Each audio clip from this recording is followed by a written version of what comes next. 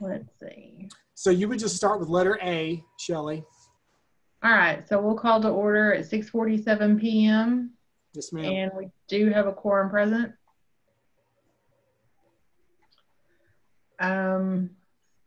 Let's see. Citizens Forum, was there anybody that asked to speak or So Alice, anything? yeah, so we'll just wait for Alice to respond. No, ma'am, there is no one signed up to speak. All right. Can everybody see the chat box down there? Yeah. When it says City of Joshua to everyone, that's going to be Alice. Great. Okay. All right. I had to borrow her camera, so she's not on here audibly this evening. So we'll just have to work with chat with her. So. All right, item C is discuss, consider, and take action on approving the minutes from the August 20, 2020 meeting. Are there any questions on that? No, I make a motion that we accept the minutes as written. I second. All right. All opposed? So you would say, you'd say, I have a motion and a second. Oh, I have a motion and a second to approve the minutes from the August 20, 2020 meeting. All in favor, say aye. Aye. Aye. Great.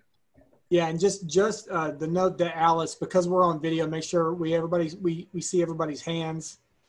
Yeah, and we did. You guys did that. So just as we continue to go through this meeting tonight, thank you. All right, next is to review the year-to-date financial statements as of August 31, 2020. I will say on this a little bit, as I was just kind of giving you a precursor just a little bit ago, some of the imbalances, I guess we'll call them that, in terms of the year-to-date, the adopted budget and the year-to-date numbers. We've actually been talking about that last couple of months, and the amended budget will kind of rearrange some of that stuff and get those things up to date. And so, but I'd still be happy to entertain any questions you guys have about that. And of course, I already spoke to the sales tax numbers that came in today. So.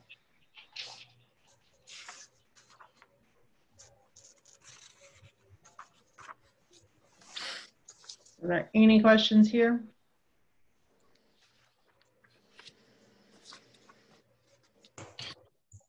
Josh, were there any major changes to the budget? Like I was saying, we a lot of them. So in terms of our expenditures, right? So we had, if you could look at page 3. Well, there's not a whole lot of detail there. Let me look at page 4. Is the detail on some of the expenditures.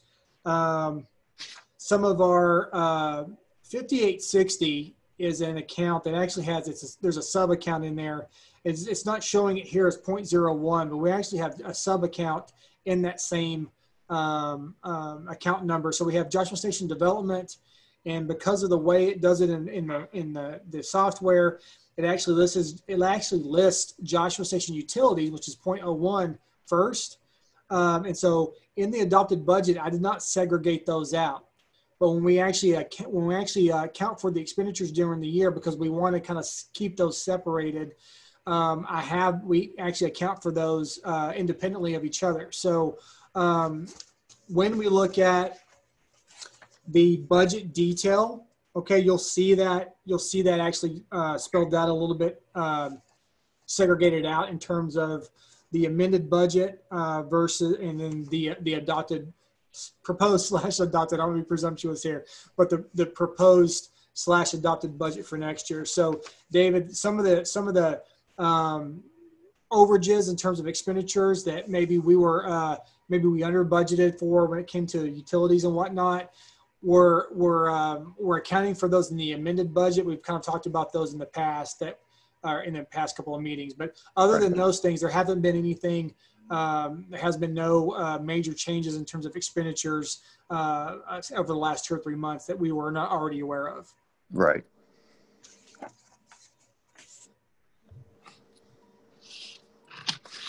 So any other questions on the financial statements before we move on to the budget?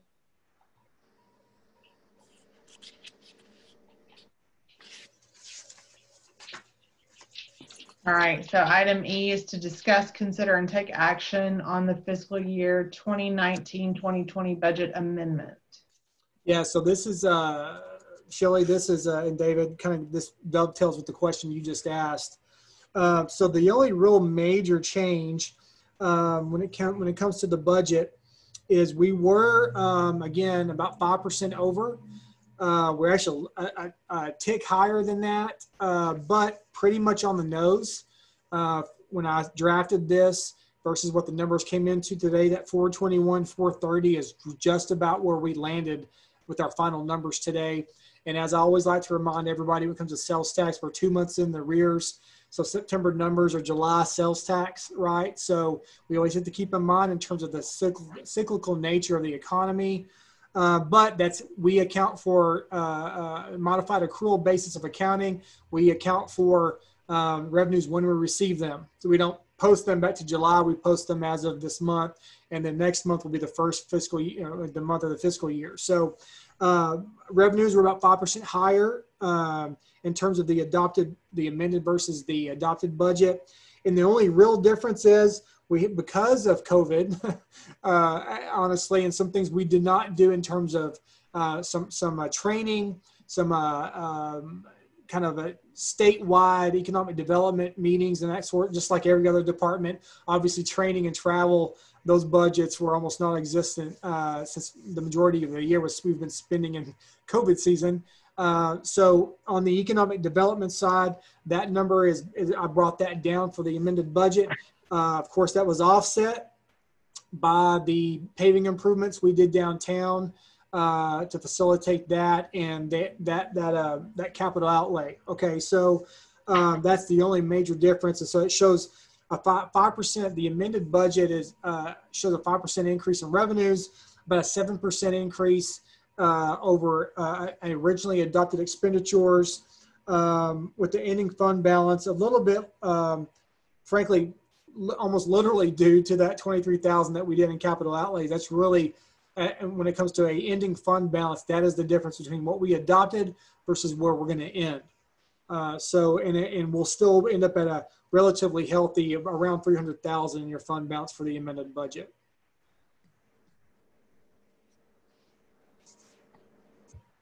So I'll entertain any questions, or if you guys have any comments you guys want to share or exchange when it comes to the amended. I don't have any questions. I don't have any. I don't have any. Nope. I guess you can pat yourself on the back though, Josh. You did do a good job.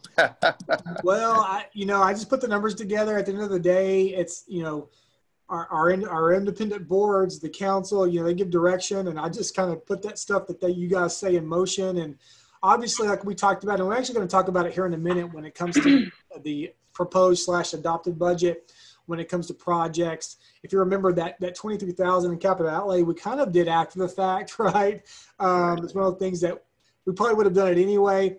The next go around, like I've already told Mike Peacock, who's not on this evening, but and Miranda, who couldn't join us this evening, when we go forward with some of these agreements for capital improvements in terms of commercial development, that sort of thing, we're going to do this.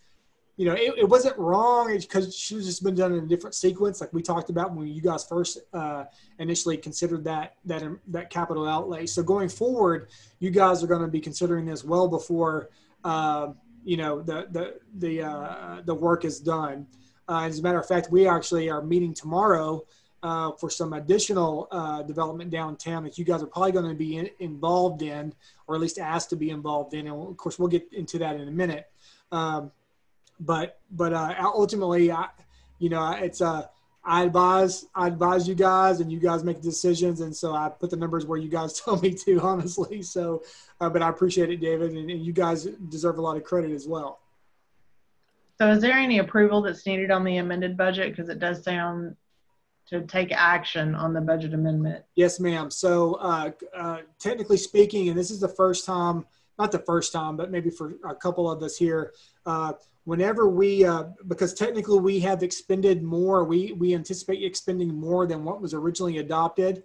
we'll need to amend the budget because otherwise I don't have authorization to spend what we've spent, honestly. So yeah, the amendment will require a motion and a vote. So we need a motion and a second to accept the amended budget then. Yes, ma'am. Yeah, I motion to accept the amended budget. I second the motion. Okay, we have a motion and a second to accept the amended 2019-2020 amended budget. All in favor, please raise your hand. All right. Motion carries. Next is to discuss, consider, and take action on the fiscal year 2020-2021 proposed budget. Okay, so there's not going to be a whole lot of difference here between the numbers and the proposed budget you guys reviewed and advised on last month.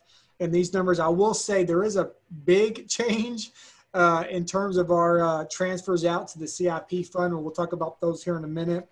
But what I just want to talk about, you know,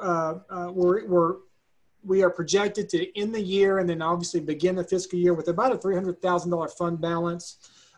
We have been keeping kind of a really steady 300 to 325 fund balance over the last few years. And so this is consistent with that. If you remember going back to the proposed budget that we looked at, you guys actually retired some debt this year. You know, the only other note you guys had other than the land in Joshua Station, we retired this year, which freed up a bunch of cash flow for you guys. And so in the proposed budget, we actually had the adopted budget, if you remember, of $150,000 you guys were contributing to the CIP fund to facilitate the public improvements in Joshua Station. Of course, that was a year ago, right? And so as you can imagine, and even as we talked about last month, cost estimates always have to be consistently updated. Engineering, what's called estimated cost of construction, okay? And that came from Pacheco Koch. When I got their update, this was post the last meeting, so I didn't have the numbers when I submitted the proposed budget from last time. But there was an increase, as you might imagine, from a year later. And so there is a little bit of a global, when it comes to the city, a global fund balance challenge that I had to meet. Okay, so in the general fund specifically, the city has a fund balance policy, and what we try to do there, it's not a hard and fast rule, and actually in the policy it says it's the goal of the city. And we are going to have about, or at least 25% of our maintenance and operation expenditures funded in our reserves. And basically what that means is we have about 3 months of the bills paid. Okay, if no revenue came in, we would have about 3 months if we had a quarter of the year of revenue set aside to be able to pay the bills and still get stuff done. So it's kind of what the fund balance policy says. It's a goal of 25%. And so the funds that we have been setting aside in the general fund in Joshua Station specifically are funded by the TIF district. And hopefully you guys remember, we've talked about the TIF district a few times over the last year. But the TIF district is set. It includes Joshua Station, obviously. Property taxes are paid into that by both the city and the county. Okay, those funds, the property tax revenue from those properties within that area go into a segregated and restricted fund. Okay, so it's a part of the general fund balance, but it's a restricted cash account. So I can only use, we can only use those funds specifically in the TIF because that's what they're for. And it's only for public improvements in the TIF. So we have about a little over $600,000 in that account. Now, those funds are in the general fund balance, okay, which is about a third to about 40% of my fund balance in the general fund. So when it was all said and done, we have a little bit more in revenue when it comes to our ending fund balance. the fund balance policy precluded me from using any more general fund revenues above the TIF funds that are already segregated. So I have 600 grand for the public improvements when it comes to Joshua Station. When it's all said and done, the cost estimate for the updated cost estimate was $1.8 million. Okay, for the public, all the stuff, all the pavement, the hooded left turn, everything that goes into this.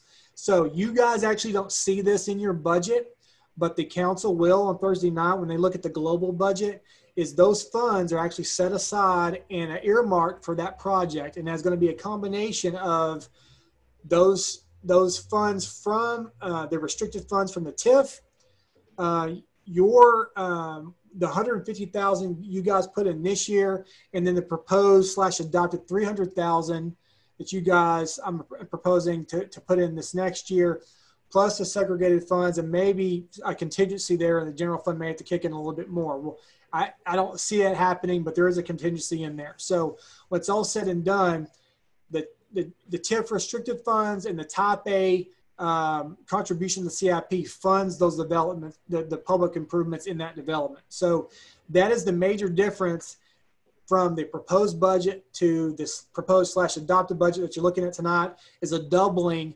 of what I was asking you guys to do in terms of transferring to the CIP.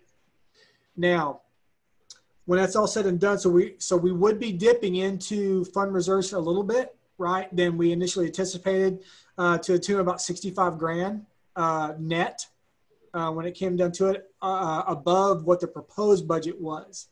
Now, we've kind of talked about this. It kind of obviously sounds like a big number. We had already kind of planned on 150, so it's another 150. But the fund balance, I believe, is going to be easily sustainable. And it also, as I kind of hinted to a little bit earlier, it also gives you guys a relatively healthy cash flow to look at some other projects that may come up during the year, specifically for downtown. So, which I will most likely be bringing to you within the next quarter or so. So that is the biggest change from the proposed / adopted to the proposed that you looked at last month. So I'll be, but other than that, we're actually dropping our M&O, right? Our M&O expenditures by about a third of what we adopted last year. And obviously some of that is going to be because we cannot anticipate, or we're anticipating certainly the first quarter of the year, probably the first half of the year, there aren't going to be conferences and meetings and kind of those training opportunities that we have as staff. So we have shrunk down or cut that budget quite a bit. And that also is helping fund those CIP transfers for the development in Joshua Station. So that was kind of a fire hydrant worth of information. So I'll be quiet now and let you guys ask any questions that you might have.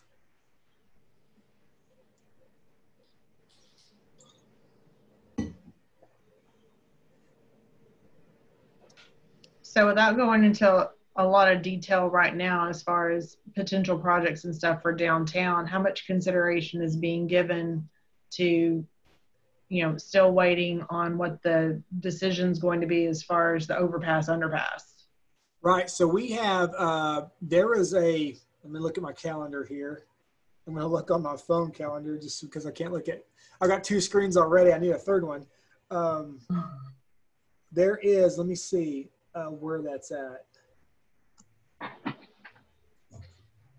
We do have,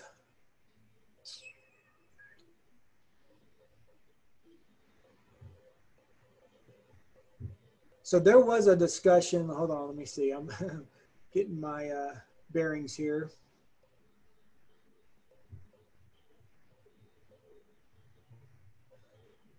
So both JSUD, which has a long-term capital plan for downtown, some of the business owners downtown are kind of ready, to go. They've been kind of waiting, and they're just like, look, we got to get going, and we can't really wait on TxDOT too much longer. And if we build this, and if and when TxDOT comes through, then we'll kind of deal with that bridge when we get to it. Now, we did have a call from the engineering firm that's working on the underpass project.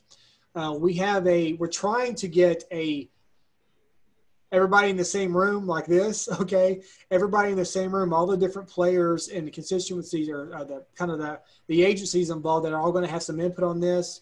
And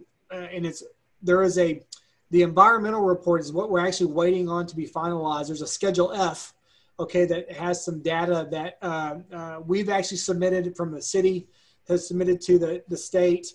That the engineers, Kimley Horn, have actually submitted some more data, because when they went in, and I think we may have talked about this, when they went into the initial environmental, there was a historical asset. It's this one house right over here on the corner here that nobody knew was an historical asset because it doesn't look like one. But that kind of put a kink in everything. So the preferred alternative that everyone kind of assumed was going to be happening kind of got put on the back burner. So now we're looking at an alternative F, which is going right down Main Street, or right down 12th Street, right through Main Street. And so what we're trying to do is get them back on track in terms of the preferred route. So there's some data that they want to collect. And then the next step of that is a second public meeting. Who knows how that's going to work now in the age of COVID. But they anticipate having that as soon as November. So we're still looking at probably a mid-2021 before construction even gets started. And so in light of that, both utilities in terms of JSUD and then the property owners downtown are just ready to get started. So, and some of the projects that I'm kind of referring to, most of those are going to be parking facilities. Okay, like we've done is facilitating that. Now we did in the new zoning ordinance update, we did change some of those regulations as it pertains to downtown, because the original or the previous zoning ordinance kind of let people off the hook when it came to providing parking. When it came to downtown, we actually have changed that to where the city's not on the hook for all that stuff anymore. So it's more of a cost sharing aspect going in, and that's the meeting tomorrow morning. One of the property owners downtown is a brainstorming session on what that might look like going forward, because it's been different than what we've had in the past. But a lot of that is going to be going forward over the next 6 to 8 months, kind of regardless of what TxDOT says. And then these property owners are kind of, I guess, willing to go forward with some of those improvements and just deal with TxDOT if and when they actually, kind of get on the ball. So it's really more of a hypothetical scenario situation because we just don't have anything concrete from TxDOT at this point, other than they're just still trying to gather data. Okay. You said construction would be mid-2021 at the earliest? Yeah, that I'm speculating. I don't have anything from TxDOT that says that. I'm just basing that off of where they're at in the environmental review and when they said we might have the second public meeting. Okay. All right. Any other questions regarding the proposed budget? All right. So we will entertain a motion and second to accept the proposed budget. I'll make a motion to accept the proposed budget. And I second it. Okay, we have a motion and second to accept the proposed 2020-2021 proposed budget. All in favor, let's raise your hand. Okay. Item G, future agenda items. Request by directors to be on the next agenda. Thank you, Alice.